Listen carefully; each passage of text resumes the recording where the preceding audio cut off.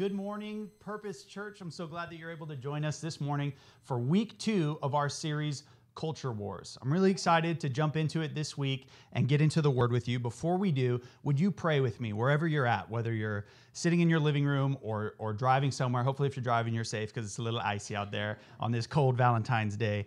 But wherever you're at, pray with me real quick. Father, we come to you in Jesus' name, and we thank you, Lord, that church is not about a place, but it is your people, God. I thank you, Lord, that we don't come to hear from a man or a woman, the young or the old, but we come to hear from the Holy Spirit.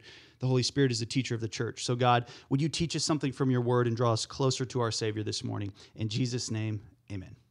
All right, so week 2 of Culture Wars. We started this series last week. Pastor Landon brought an amazing word, and the idea of Culture Wars is that there's a difference between kingdom culture and the culture that you and I live in. And there's this tension between the two cultures. And last week, Pastor Landon brought a message on the battle of apathy, and we were declaring war on casual Christianity, and it was incredibly powerful. And this week, we're going to jump into part 2 of this series. Before I do, let me read our anchor verse that we're going on. It's Romans 12, verse 2. It says, "Do not conform to the pattern of this world, but be transformed by the renewing of your mind. Then you'll be able to test and approve what is God's will, his good, pleasing, and perfect will." So this series is about not conforming to what the world says, but really leaning into what kingdom culture is. And kingdom culture is all about Jesus' primary message. Jesus said that people were, as soon as he started preaching, after he was filled with the Holy Spirit and he went out, he started preaching to people, repent, for the kingdom of heaven is at hand. And so he talked about this idea that heaven was near. Some translations say the kingdom of heaven is near. Some of them say it is at hand. The kingdom of heaven is within reach. It had come. And you can kind of see this in Jesus's teaching on prayer when he prays the Lord's Prayer. And he says, "God, your will be done on earth as it is in heaven." And so there's this reality collision where Jesus is bringing the reality of heaven into our reality.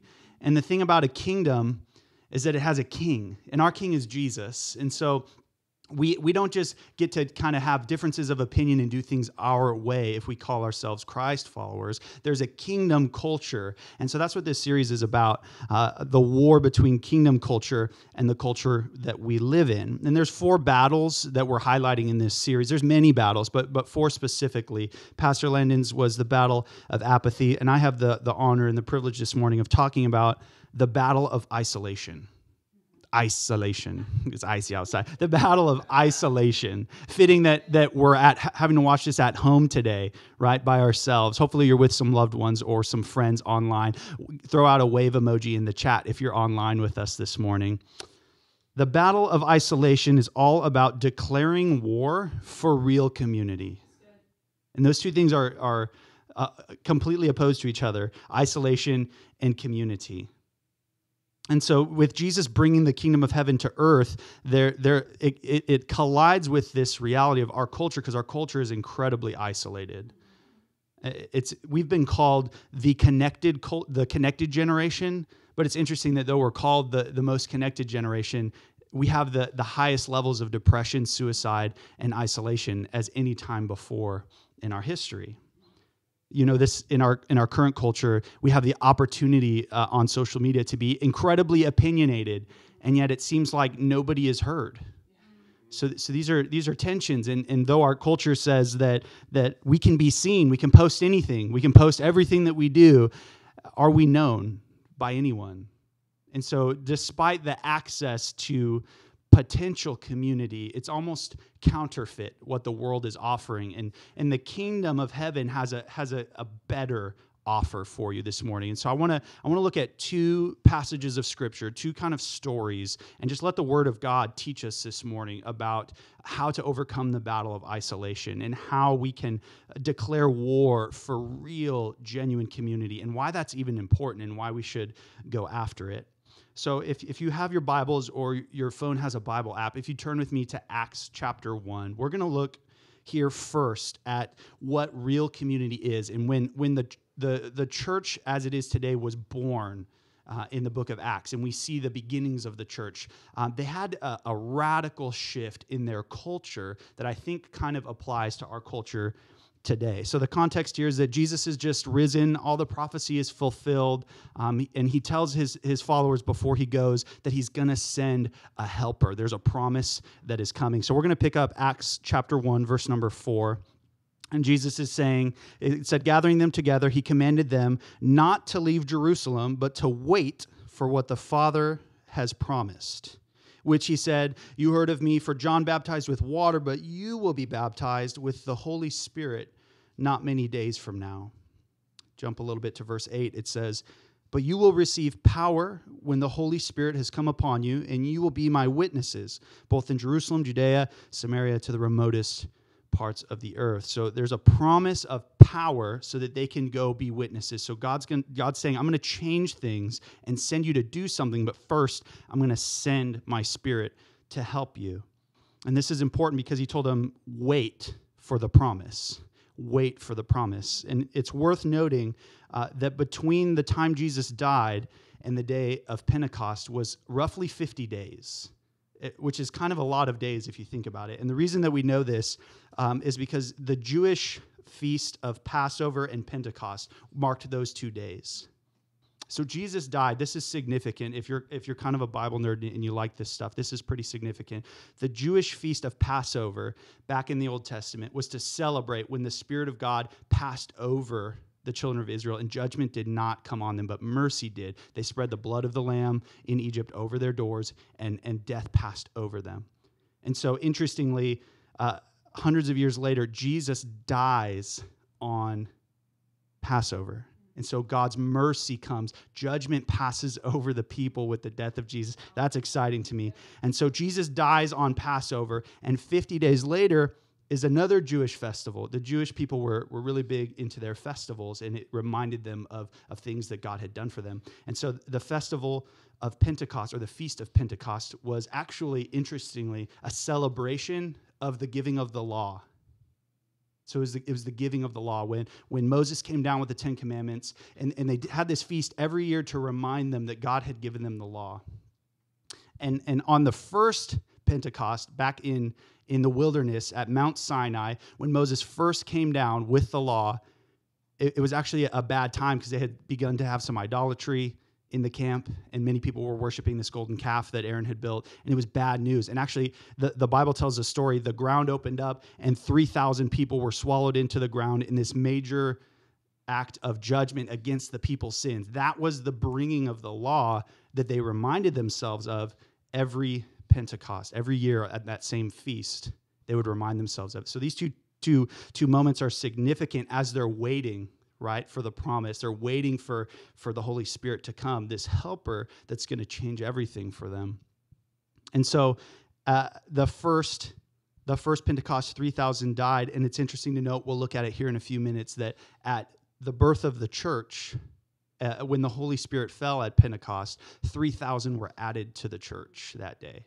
So one marked the beginning of law and judgment, and the other marked restoration for all that had been lost. Even more than those people themselves had lost, because it had been hundreds of years. But this is God's restorative plan. So we'll get into that in a little bit. But I just thought that's worth noting before we move on, that as they're waiting for the promise to come, these two time periods are passing. Verse 14, if you will, in Acts chapter 1. These, all with one mind, were continually devoting themselves to prayer, along with the women and the mother, Mary, the mother of Jesus, and all of the brothers. So they were all together while they waited. So community was required prior to their breakthrough. So community was required prior to their breakthrough. And they didn't know the significance of what was about to happen, and they were waiting 50 days. Can you imagine waiting, and Jesus ascends to heaven, and they're like, all right, we're going to go do this thing. We're going to spread this message to the world, and nothing happens for weeks. 50 days passes. In fact, when Jesus appeared after his resurrection, he appeared to 500 people, scholars say. 500 people. In this story in Acts, in the upper room, when the Holy Spirit falls, there's only 120 people present. So Jesus, and if you read Matthew 28, he commands them to wait. It's not a suggestion. And yet, math is hard, 380 people, I think, is what the difference is there. left. They didn't stay, and they missed the move of God. So that's kind of my first point there, is that community is required even before you see the answer to what you're waiting for. So let's pick it up. Acts chapter 2 now. It says, when the day of Pentecost had come, they were all together in one place. And suddenly there came from heaven a noise like a rushing wind that filled the house where they were sitting. So the Holy Spirit's about to fall. But look at that verse. Verse 1, it says, on the day of Pentecost, all together in one place. That's right place, right time, right people. It's required. Community is required. Obedience is required. Let's keep going. And suddenly there came a wind, verse 3, and there appeared like tongues of fire distributing and resting on them, and they were filled with the Holy Spirit and began speaking in tongues as the Spirit gave them utterance. And so there's this miraculous manifestation of the Holy Spirit, and God shows up. And it goes on to say that there were Jews from 18 plus different countries from all over the region that were there to celebrate the feast of Pentecost. And so they all heard this. And they not only heard it, but they heard it in their own language. And so tons of people from a diverse background, people who were even not in community with each other. In fact, the Jewish people were pretty elitist and almost racist and definitely sexist. And so they were very divisive. And so all this group of very different people is here, and they witness this move of God. And then Peter turns around and preaches to them, and he's like, this is what was prophesied in the Old Testament, in the book of Joel, that in the last days I'll pour out my Spirit, and your sons and your daughters will prophesy. And so he goes on to this really powerful moment where he's saying both men and women are going to come together in the end in unlikely community, and things are going to be different when God shows up. And he culminates this little sermon that he gives in Acts 2, verse 21. It says, and it shall be that everyone who calls on the name of the Lord will be saved. So this is powerful. Peter kind of goes on in this sermon. It's kind of long. It's most of chapter 2. We're not going to read it all today for time. But he says, this Jesus who you knew was the Messiah, you crucified him. You put him to death. And it's pretty intense. That's a way to preach a sermon right there. He's like, you are the ones who saw the miracles of God that he was doing, and you killed him. God, it says godless men put him to death.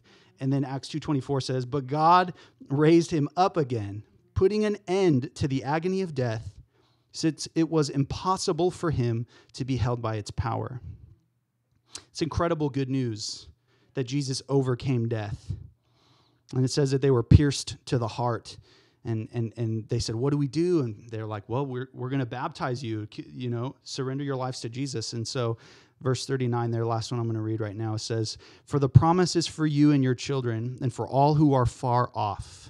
This is that inclusion, that beginnings of community that I'm talking about. This is the foundation. We need to understand this before we go into anything else today. For all who are far off, as many as the Lord will call to himself. So then those who received his word were baptized, and that day there were added about 3,000 souls to the church.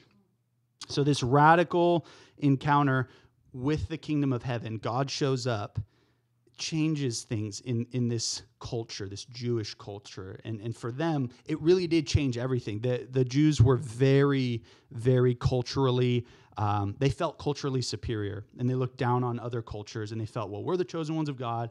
You guys, sucks to be you. You don't get it. You don't have it. And so all these people from 18 different, it lists 18 in the book of Acts, but it said there were many more regions. So who knows how many different people groups were represented there that came to celebrate this feast. And God flips the script. When the kingdom of heaven arrives, it often turns things backwards. And so I want us to see a parallel there with our culture and their culture. What was once a culture of division became one of radical community thereafter. They automatically began acting like Jesus. Look with me in Acts 2:42 right now and see what their response was to both this manifestation of God and hearing the powerful truth of the gospel. 2:42 says, they were continually devoting themselves to the apostles' teaching and to fellowship and to the breaking of bread and to prayer. Teaching, fellowship, sharing food, and praying. That's a sermon series right there. That's what they focused on. So they went from divided to automatically responding to the kindness of God in their lives and with community. Verse 43 says, everyone feeling a sense of awe, and the apostles were doing many signs and wonders. 44, and all those who had believed were together, and they had all things in common. And they began selling their property and their possessions, and they were sharing them with all, as anyone might have need. So their response to God, the kingdom of heaven showing up, was just radical generosity and just loving people. Somebody had a need. I don't need this stuff. I'll help you. And they begin to look like Jesus as they operated in community.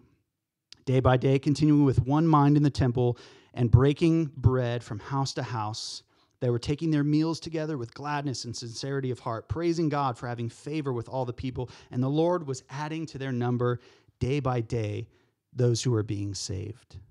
They were divided. Now they're experiencing real community. So the implication for us is that even us, if you look back at the American history that we have, despite centuries of division, an encounter with God can radically transform us. An encounter with God can change us. This is the good news of God and his kingdom. And this is why this is not, culture wars is not about, cultural differences or differences of opinions. This is everything. This is light versus dark. This is good versus evil. This is not like, oh, well, we kind of disagree, so we're going to move on. No, this is literally has the power to change everything in our lives and in our country and in our world. And that's what happened with the church. Thousands saved, massive explosion, because all that happened is they encountered God and they responded with community. Makes our world's offer of false connectedness seem incredibly counterfeit in comparison. So despite the powerful truth that we just kind of read through there, I would say that a lot of us still fight against community. I know I have in the past, and I was kind of wondering why that is. I read a recent study that said that the average number of friends that people have is less than one. It's like 0 point something friends per person. And that's genuine, real friends who really know you and love you for the way you are and accept you, and yet they want to spur you on to better things. Like, I'm talking real friendship, not just like, hey, good to see you, but like living life with you, there for you, willing to say the hard things to you. Real friends. Less than one. So I want to ask you, how many friends do you have? Not Facebook friends, right? Not followers, not acquaintances at work or even at church, but how many people know you? How many people are you open with like that? It doesn't need to be a lot, but is there at least one? And if not, that's okay, because I've been there too. Our nature and the devil work together to fight against us and keep us in isolation. We're naturally, our sinful nature, our human side is like, I don't want to be real. That sounds like work. That sounds like exposure. That sounds like I don't know if I can trust people. And so we fight against it in a lot of ways. I wrote down 3 things. In the battle of isolation, we fight the enemy, we fight our circumstances, and we even fight against ourselves. We fight the enemy because Satan knows that God's plan for community gives us power to overcome. The Bible says we overcome by the blood of the Lamb and the word of our testimony. Who are we sharing our testimony with? Our people, right? So when we're together, we're powerful, we're stronger. The Bible says that where 2 or more are gathered, God says, I am with them. So the devil's main tactic is to isolate you, is to get you away. And think about the pandemic of 2020. I'm claiming that it was only in 2020. In Jesus' name, it's not going no further.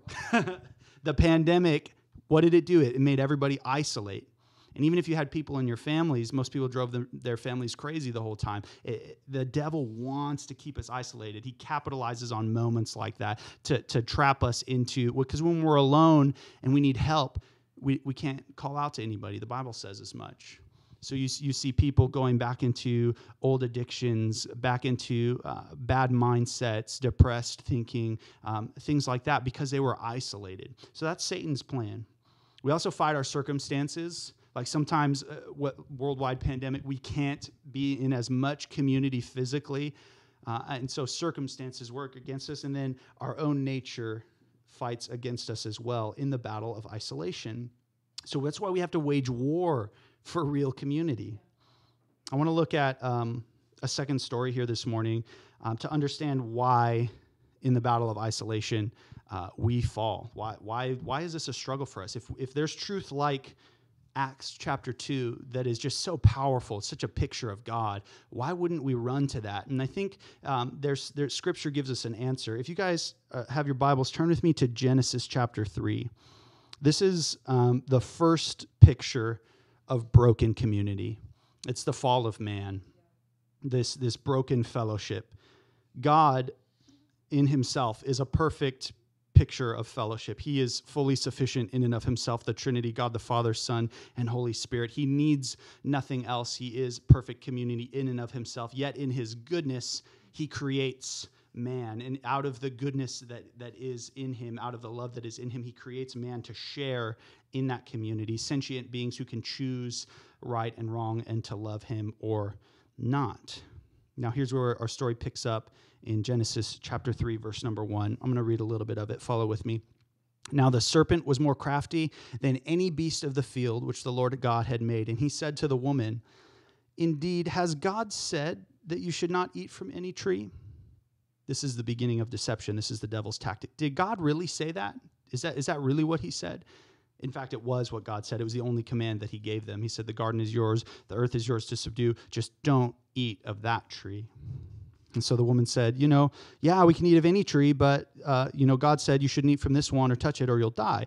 And verse 4, the serpent says, you surely will not die. For God knows that the day you eat of it, your eyes will be opened and you will be like God, knowing good and evil. And this is further deception because they were already created in God's image. They couldn't be more like God already. They were in perfect connection with him, made in his likeness. And so Satan's going after their identity. And it says that the woman saw that the tree was good. She takes a bite, and then she gave it also to her husband who was with her, and he ate. Now let me pause there real quick as a side note. Adam was there the whole time, and he said nothing. He did nothing. I think, men, if you're listening, this is the number one biggest sin of men. And when there's a battle to be fought, and we do nothing. This is the number one thing that the enemy uses is apathy. Pastor Landon preached on it last week. If you haven't heard that message, go back and listen to it. But apathy cripples a man of God because men of God, you were made to fight. Women too, but men specifically, if I could just talk to you for a second. God put a fight in you. And to do nothing is to give victory over to the enemy. Anyways, I don't have time. Let's keep going. Then verse 7 says of Genesis 3, then the eyes of both of them were opened and they knew they were naked. So they sewed fig leaves together and they made for themselves loin coverings. Verse 8, they heard the sound of the Lord God walking in the garden in the cool of the day. And the man and his wife hid themselves from the presence of the Lord. Their response was shame, to hide. Verse 9, then the Lord God called to man and said to him, where are you? This is significant. God's initial response to the first sin. This is before the redemption of Jesus and God calling us back to himself. The first response of God to a sinner was to seek them out. We're going to talk about that here in a minute, but just pay attention to that. God's response to sin is not to condemn you. It's not to say, oh, I knew it. I was just waiting here with this 2x4, waiting to smack you with it. No, God sees you and he's going after you. This is God's plan from the beginning, his redemptive purpose. Your creator, redeemer is seeking after you. Let's keep going. I heard the sound of you in the garden and I was afraid, man said, so I hid myself. And God said, who told you that you were naked? Have you eaten from the tree? And then the woman, Adam turns around and says, well, the woman whom you gave me, she gave me from the tree and I ate it. So Adam's response is blame. So there's rebellion, then there's hiding, then there's blame, and these are responses that we have to broken community. And then the Lord God said to the woman, what have you done? And she said, well, the serpent deceived me and I ate it. So she blames as well. So our responses are rebellion, hiding, and blame. And for them, this destroyed the only community they had ever known, their connection with God, and this was of epic proportion. It was the fall of man, and we have a sin nature because of it, and it had intense consequences for them. But also, think about this for us. We do the same thing, I think, with community in regards to why we fight against it, how we resist it, and the way that looks in our lives. We rebel, we hide, and we blame. But God had a plan still there in Genesis to restore community back to himself, to redeem what had been lost and the community that had been broken. If you fast forward in Genesis 3 up to verse 15, and God is kind of dealing out the punishments and the consequences of sin. And interestingly, he talks about the serpent and the woman, and he says, and I will put enmity between you and the woman, and between your offspring and hers, and he will crush your head, and you will strike his heel. So from the beginning, God immediately upon the fall of man set into plan a plan to redeem us back to him. And that verse talks about the seed of the woman, which was Jesus, crushing the head of the serpent, which is Satan. And though the serpent would bruise his heel, or some translations say bite his heel, that's the death that was on the cross. It was a minor bruise because Jesus rose back again, like we just read in the book of Acts. So God's plan from the beginning was to defeat this separation and this breakdown in community. I think we rebel, hide, and blame kind of for three reasons. Really, rebellion happened, at least in this story, and I think in our lives too, because of two things: deception and ignorance.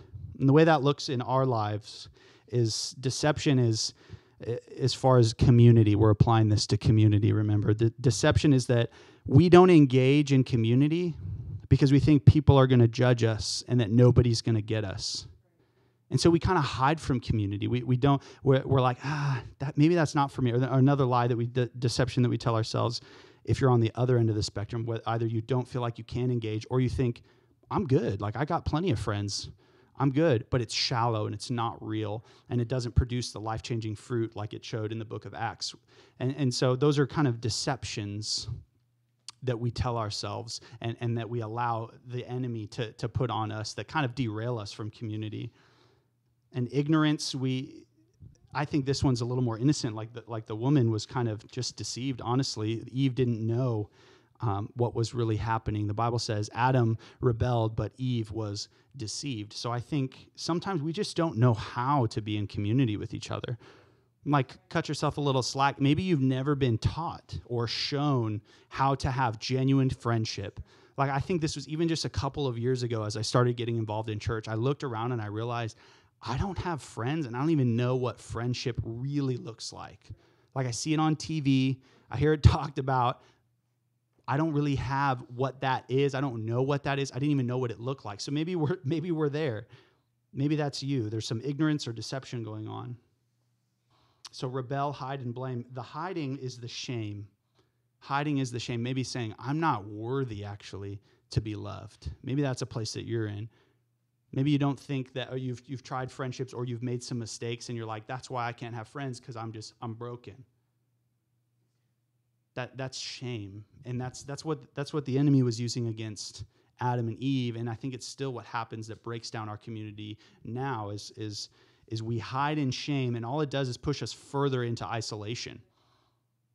And so if you've experienced that on some level, this message is for you too. And the last part that I had, rebelling, hiding, and blaming. Blaming looks like pride. Blaming looks like I don't need it. I don't need friends. I'm self-sufficient. I'm good. I'm the type who likes to be by myself, which is okay. Some people are more introverted than others, and some people are more extroverted naturally than others. But to say that you don't need anyone is to deny the way you were created. God made us for community. So even if you tend to recharge and think better by yourself, God made you to be in connection with other people. And if nothing else, the truth of the word that says that where two or more are gathered, I am there with them. Like, we need each other to bring God into our midst. We need a brother or a sister in Christ to encourage us with life-giving truth from Scripture when we're going through things. The Bible says two are better than one, because if one stumbles, the other can pick him up. This is just a reality of human nature. And non-Christian like sociologists and people who study people have shown that we need other people.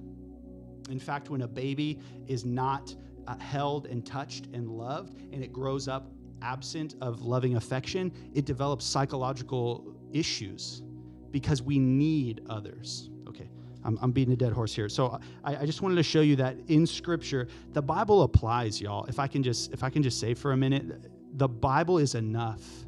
The Word of God is enough to teach us and instruct us in every way. And so I just wanted to show us that what we go through has been gone through, and there's a map and a roadmap to get out of it. And so if Jesus is the plan, the seed of woman that would crush the serpent's head, if Jesus is our way to restored relationship and community, then Jesus is our only hope in community with each other. And I think more importantly, in our connection back to God. Because how can we be genuinely connected to another person if we're not connected to our Creator? I don't think it's possible. I've tried. I've had fake friendships and shallow acquaintances, and it wasn't genuine until I got connected to the source. This is a restorative purpose that God put in the Scriptures for us, restoring us back into community, which, as we read in the book of Acts, could change everything. It could change the world. What do you think would happen if we actually lived this? If we actually lived out this life-giving, Holy Spirit-filled, God-focused, selfless community? What would our world look like? Think of our divided world. What would things be like if we came back to the biblical model, the kingdom model of community? Paul talks about this in his letter to the Corinthians. And if any group of people were messed up, it was the Corinthian church. Those people were crazy, man. They were focusing on the wrong things. They were sleeping with their in-laws. They were just really weird and messed up. And so the whole book of 1 Corinthians is just like a rebuke to get them back on track, because, man, they were messed up. And so if God had purpose for them, that gives us some hope. And Paul talks to them about this picture of all of us being a part of the body of Christ, where Christ is the head, and we're all members or organs of that body. We all have a purpose. And when that body is functioning well and every part is doing what it was designed by its Creator to do, it shows a picture of Jesus that the world needs to see. See, Jesus in you is the hope of the world. And you can't fully, in your human limitation, express all that is God to everyone.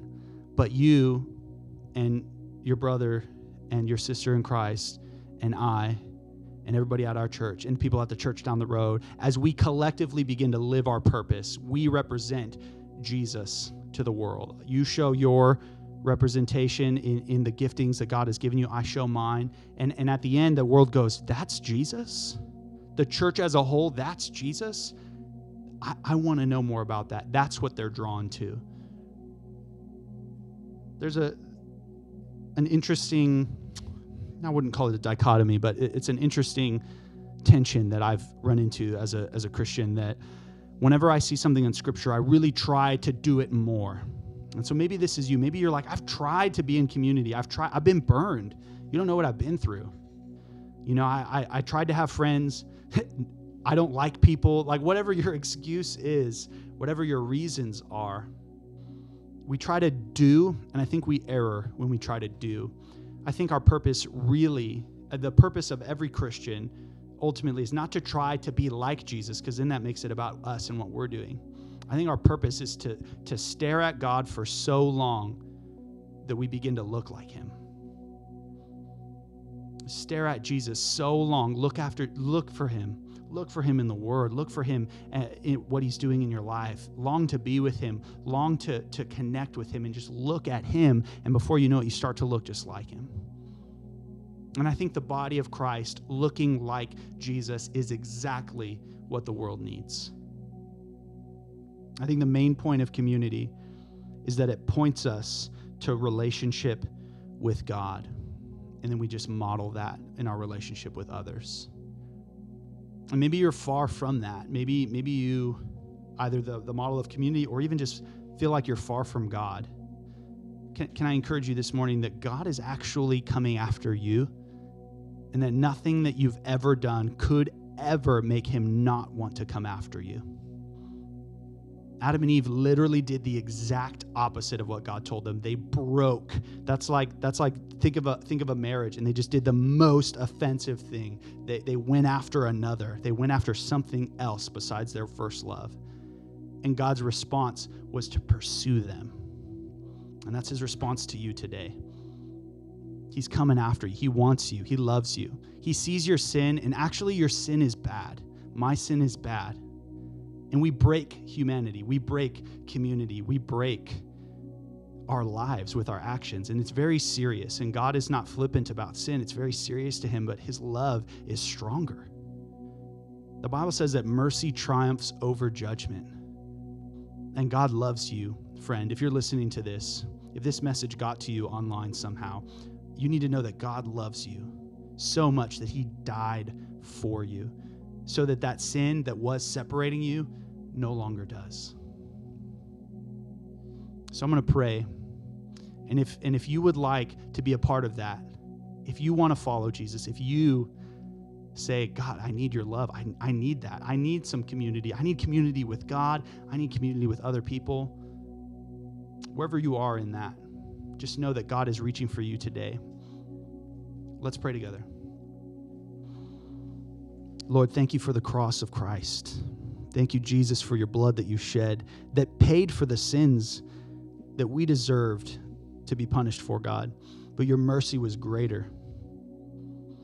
Your mercy was greater. Thank you, Lord. God, everybody praying with me, would you show them in their heart, God, they need only believe. The word says that anyone who calls upon the name of the Lord will be saved. So if that's you today, call on him. Say the name of Jesus, even if it's in your head or in your heart. Just say, Jesus, I need you. Jesus, help me. Thank you, Lord, for your goodness and your love and your mercy. In Jesus' name I pray. Amen.